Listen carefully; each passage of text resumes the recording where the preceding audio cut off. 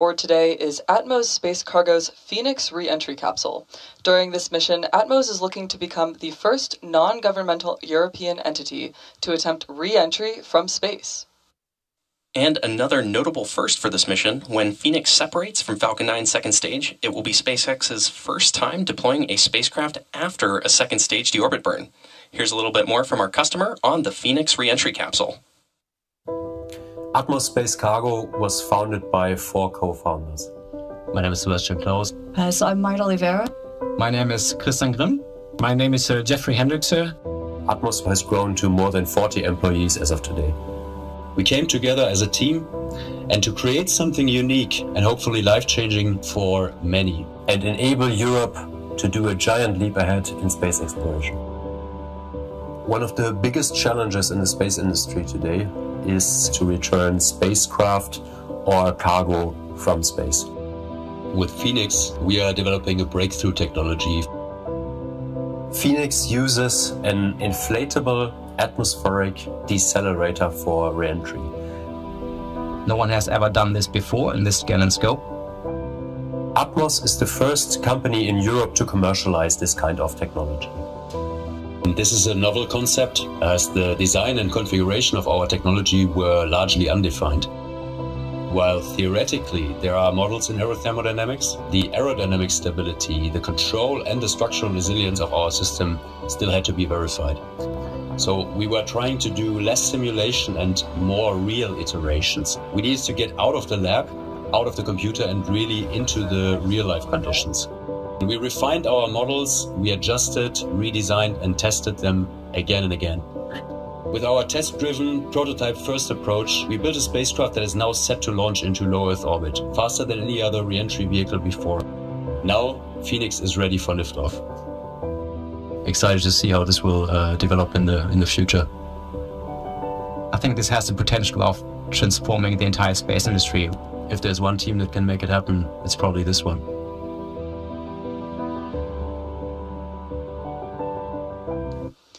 Our Bandwagon 3 payloads are currently awaiting liftoff of Falcon 9 in just over 5 minutes and 45 seconds. While the countdown continues, let's meet SpaceX's Falcon 9 rocket.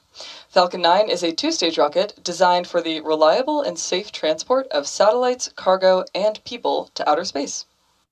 Located at the very top of the rocket is the payload fairing. The fairing is a protective shell that houses all of the spacecraft, shielding them from aerodynamic heating and mechanical stress until the vehicle is outside of the Earth's atmosphere. Now, the aerodynamic shape of the fairing also contributes to Falcon 9's overall efficiency, helping to reduce drag while the vehicle accelerates through the atmosphere. Once in space, the 2 fairing halves separate to expose the payloads to the vacuum of space. The fairing halves will then fall back to Earth, where they are recovered by SpaceX to be refurbished and reused on future flights. Falcon 9 tanks are pressing for the start of strongback retract. There you heard confirmation, preparing for strongback retract. So this evening, one of the fairing halves will be flying for its 15th time, and the other will be flying for its 2nd time. And right below the fairing, we have our second stage, which houses our single Merlin vacuum engine, or MVAC engine, which will take our payloads to their drop-off point. Now, below the second stage is the black carbon fiber inner stage, where the MVAC engine... Strongback retract has started. And good call out there for strongback retract start. Now, below the second stage is the black carbon fiber inner stage, where the MVAC engine is located. The inner stage connects the 2 stages and houses the center pusher that allows the first and second stages to separate during flight. Moving down the vehicle, below the interstage, we have the first stage, which we tend to refer to as the booster. The first stage makes up the bottom 2/3 of the vehicle and is equipped with 9 Merlin 1D or M1D engines at the base. Those 9 Merlin engines do the bulk of the work to get the rocket off the ground and up to the thinner parts of Earth's atmosphere, generating more than 1.7 million pounds of thrust. Now, at about 2.5 minutes into flight, the first stage will separate and make its way back to Earth, attempting a land-based landing at LZ2, not too far from the actual launch pad. And tonight's mission is the 3rd flight for this booster.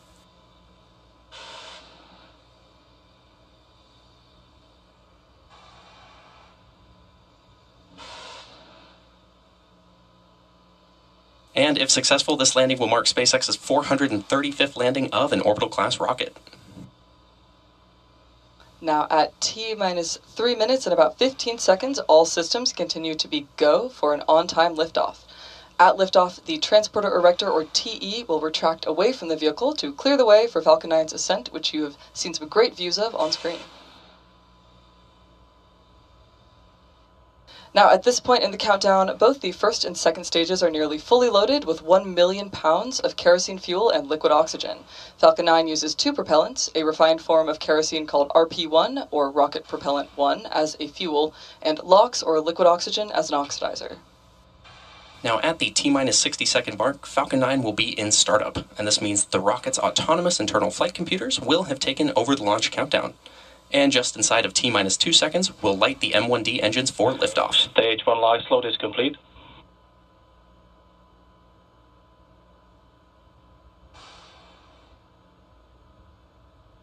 Now, the Bandwagon 3 payloads continue to be healthy, and at this time, the Falcon 9 team is tracking no issues on the rocket. Currently, weather is green, and range is ready to support a T0 of 8:48 p.m. Eastern Time. Now, if Stage 2 LOX load is complete. And good call out there for Stage 2 LOX loading completion. Now, if for some reason we do not launch today, we do have a backup opportunity tomorrow at 8:26 p.m. Eastern Time.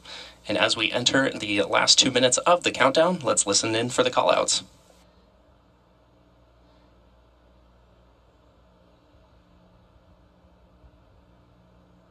You may have noticed the white clouds around the vehicle, and those are completely normal and are comprised of the chilled gas in the LOX tank that is vented overboard so that we can backfill and maintain pressure in the tanks as needed. Now, coming up next at the T-minus 1 minute mark, Falcon 9 will be in startup, meaning the rocket's autonomous internal flight computers will have taken over the launch countdown, and then just inside of T-minus 2 seconds, Falcon 9 will light the M1D engines for liftoff.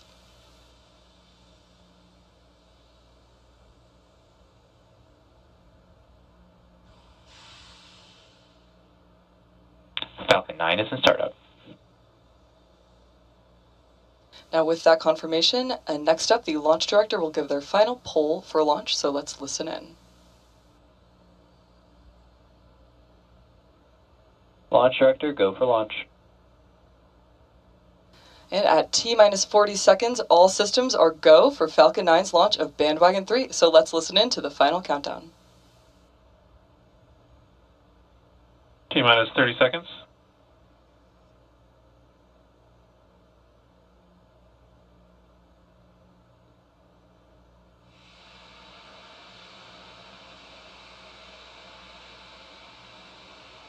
T-minus 15 seconds. T-minus 10, 9, 8, 7, 6, 5, 4, 3, 2, 1. Ignition. Engines full power and lift off. Go Falcon, go Bandwagon 3. Stage 1 propulsion is nominal. Vehicle is pitching downrange.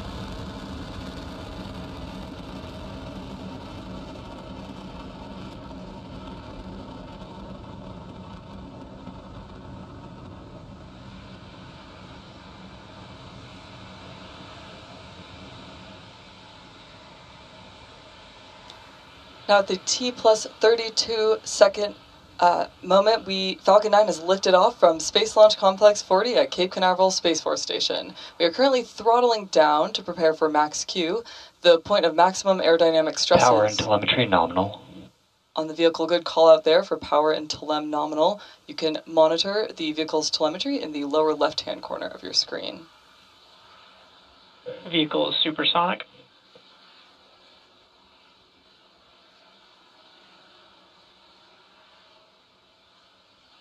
Max Q.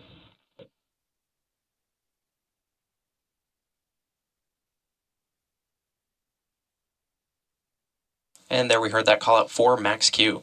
Now coming up shortly, we're going to have several events happening in quick succession. First is MECO, or main... And back chill. Good call out there. First will be MECO, or main engine cutoff, where all 9 Merlin engines will shut down in preparation for stage separation, which is where the first stage separates from the second stage. Following this, the Falcon 9 first stage will then perform a flip maneuver concurrently with the MVAC engine on the second stage starting up. Then we'll see the start of the boost back burn on the Falcon 9 first stage, followed by fairing separation. So keep an eye out for all of these events happening in about 30 seconds from now.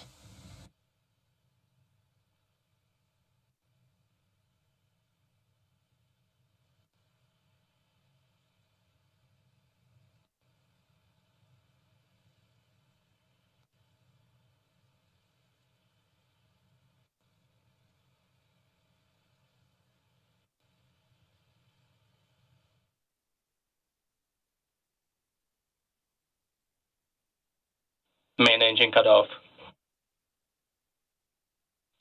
Stage separation confirmed.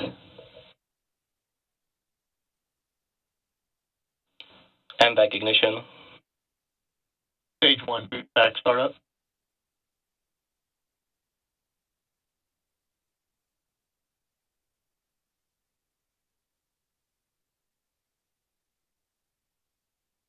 Fairing separation confirmed.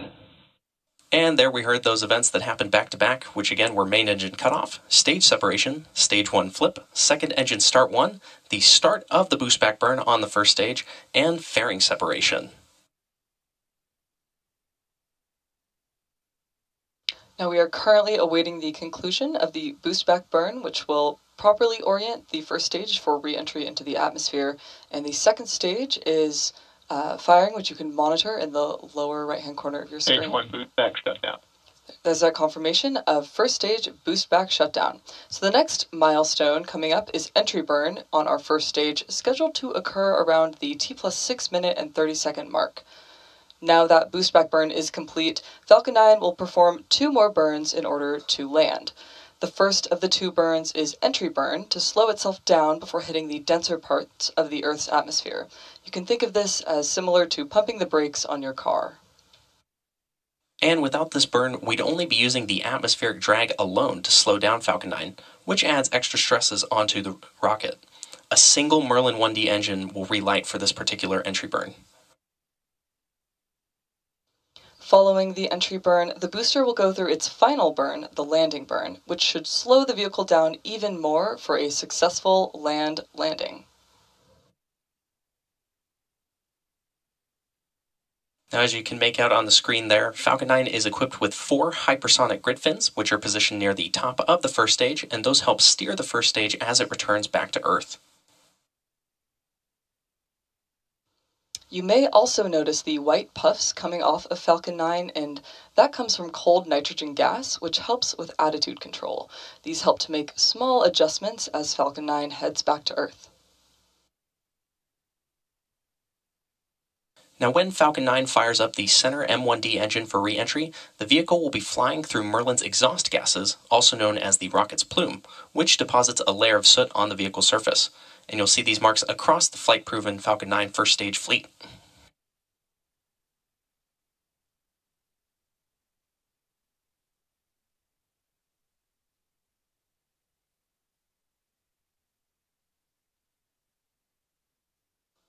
Now the M1D engines on the first stage and the MVAC engine on Falcon 9's second stage are each optimized to perform in their unique operating environments.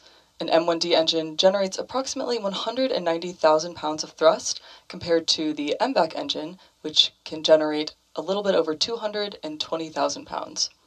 The MVAC nozzle extension, which you've seen in the views this evening, is also significantly taller with a larger diameter compared to the M1D engine for optimal performance in a vacuum environment. Now, coming up in about 30 seconds from now, we should be hearing that call out for the Falcon 9 first stage entry burn. As a reminder, this booster will be performing this burn for its 3rd time this evening. Stage 2 FTS has saved. And good call out there. This booster previously supported the O3B Empower E mission and the NASA Crew 10 mission.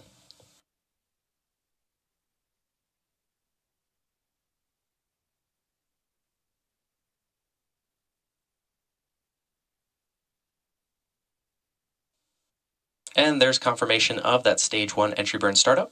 This burn will last about 20 seconds.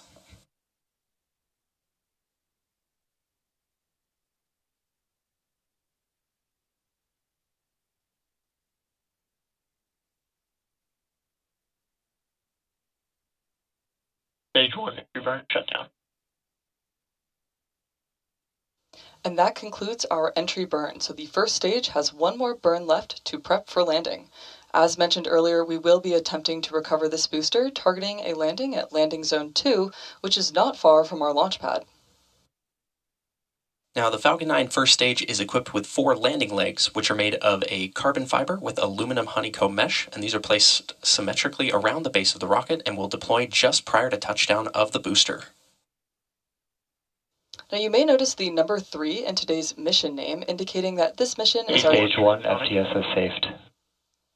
This mission is our third dedicated rideshare mission to a mid-inclination orbit. Rideshare significantly increases access to space for small satellite operators around the world. Stage 1 landing burn. Now, this is the beginning of Falcon 9's final burn, the landing burn.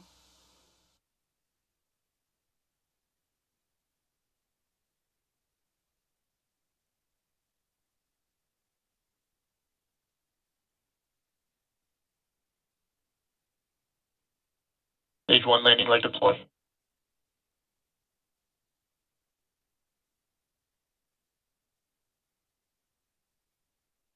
Stage 1 landing confirmed. And there we have it, another successful first stage landing at landing zone 2, making the third landing for this specific booster in SpaceX's 435th landing of an orbital class rocket. Now, as that booster descended, you may have also seen the booster that previously supported our CRS-32 mission last night. And with confirmation of booster landing, we'll be bringing today's webcast to a close. For those interested in learning more about today's payloads and deployments, head over to our customers' websites for more information. To stay up to date with all of our missions, check out spacex.com/launches for schedules. We'd also like to thank all of our rideshare customers for entrusting us with their spacecraft today. And as always, a big thank you to the Range and the FAA for their ongoing support. That will do it for us here at SpaceX Hawthorne. Good night, everyone, and thank you for tuning in.